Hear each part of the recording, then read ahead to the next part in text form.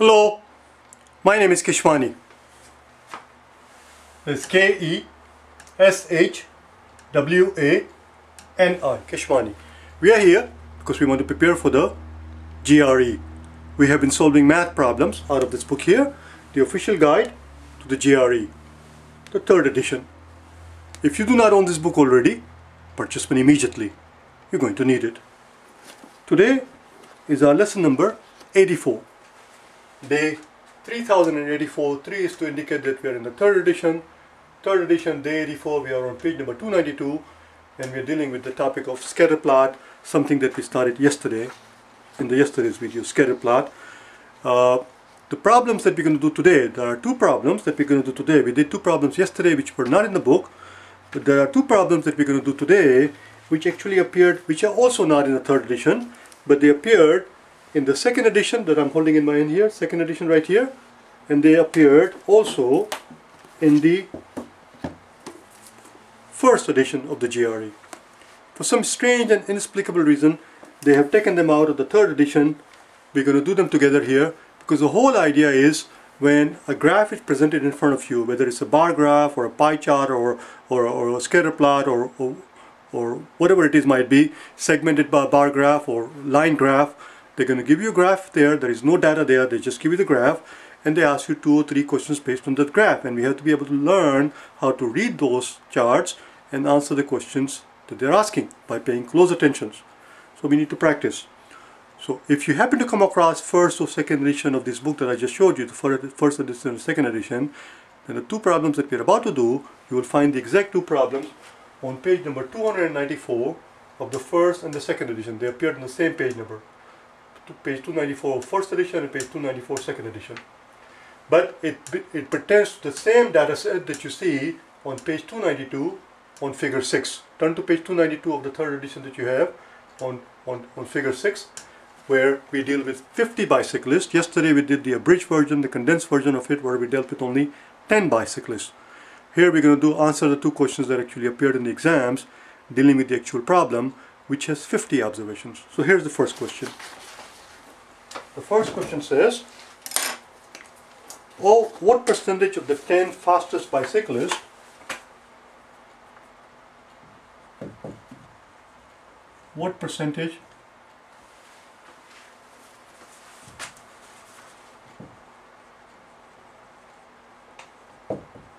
of the 10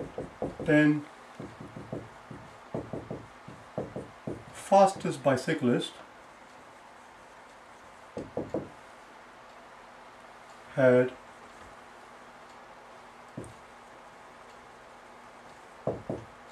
training index of less than 90.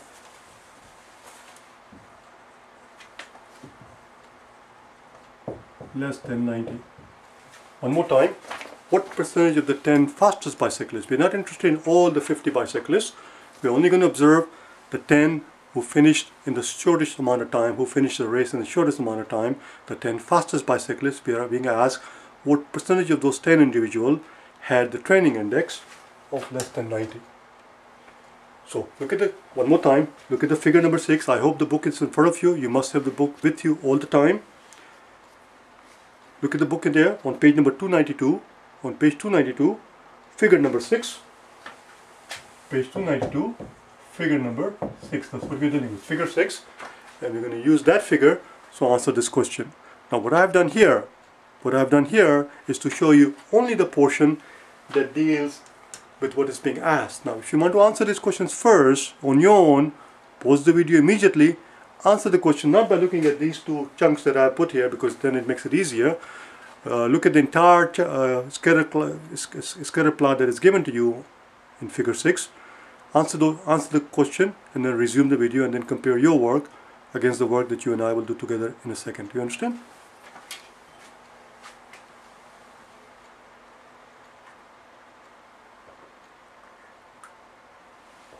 So here we go. So here what we see here are all the bicyclists who finished in less than 4 hours. Of all the bicyclists who finished, listen carefully, who finished in less than 4 hours. These are the hours right here, less than 4 hours. they're all below 4 hours.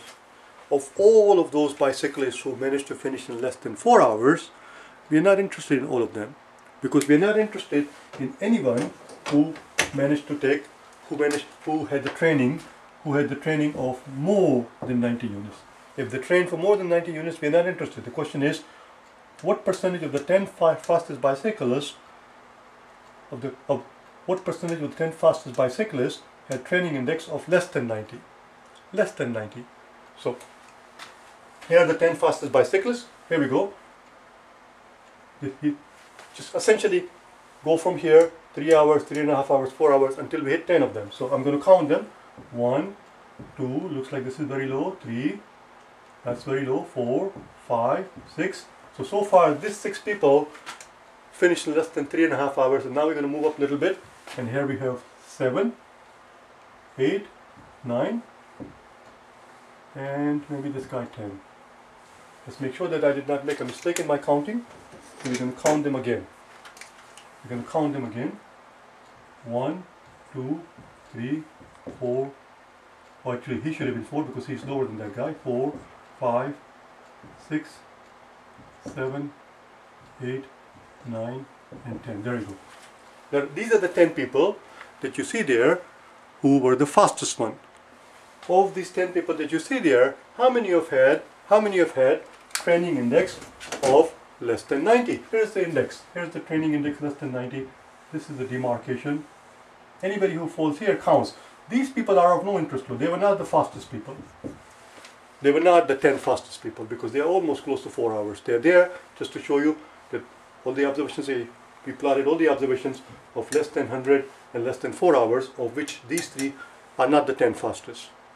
So here are the 10 fastest one. Of those 10 fastest, how many of them had the training of less than 90? Well, we just talked about it before. These 3, we were not interested because they did not have a training of less than fast. So there are the 10 individuals of which the way I enumerated them, individual number 1, 2, and 5 had the training index of more than 90. So these 3 individuals, 5, 2, and 1, had the training of more than 90. The remaining 7 that you see there, individual number 3, Mr. 4, 6, that's 3 so far, 8, 7, 9, and 10. There we go. 1, 2, 3, 4, 5, 6, 7. So, one more time, what percentage of the 10 fastest fastest bicyclists had a training index of less than 90? The answer is, these are the people who had less than 90. These circle ones are the 10 fastest one, of which 3 of them had the training of more than 90. 7 of them had a training of less than 90 of the 10 fastest bicyclists. So, it's 7 out of 10. In other words, 7 out of 10 fastest bicyclists trained for less than 90 units. 70% of the bicyclists who happen to be the fastest one trained for less than 90 units. And that's all it is. There is no calculation. You just have to study the graph, make sure you take your time because it only takes one slight mistake. You have to keep track of what you're studying there, the dots that are there, and answer the question. Here's the next one. Here's the next question. Let's leave the question itself, the first question. Here's the second one. It says, of the 50 bicyclists,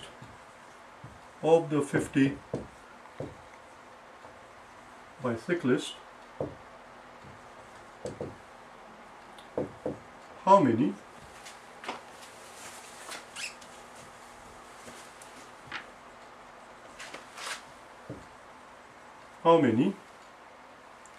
had training units of less than 50 and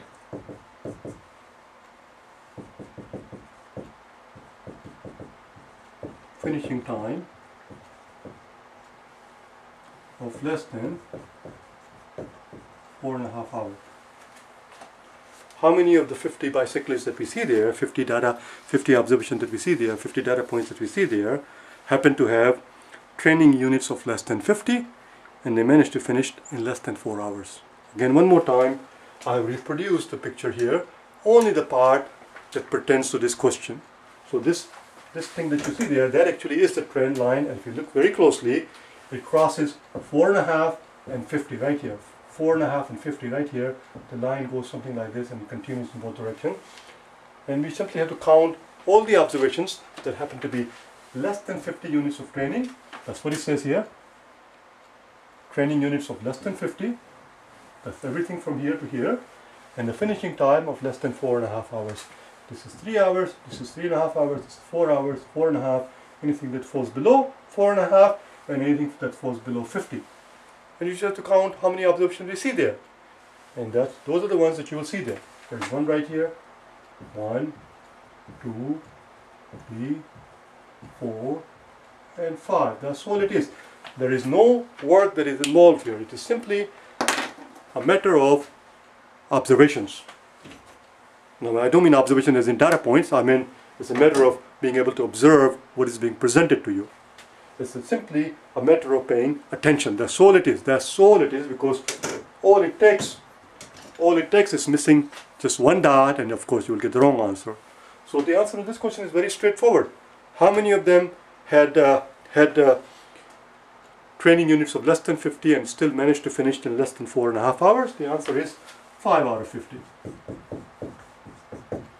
Which 5? Well, these 5. We just saw them. Here's the guy number 1, 2, 3, 4, and 5. These 5 individuals managed to finish in less than 4.5 an hour, despite the fact that they train for less than 50 units. That's all. That's the end of Scatterplot. The next topic that we have on the following page, page 293, is the line graph, which is what we're going to do tomorrow. So I'll see you then. Okay? Bye now.